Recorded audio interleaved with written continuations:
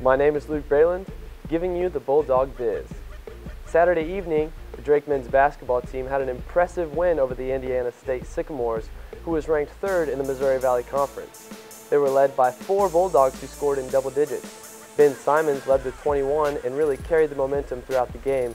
The Bulldogs came out in overtime and never looked back. Senior Chris Hines actually had his first and only 2 points in overtime with 6 seconds remaining to ice the game for the Bulldogs. Tonight, Drake looks to take on the Illinois State Redbirds to add yet another conference win to their record.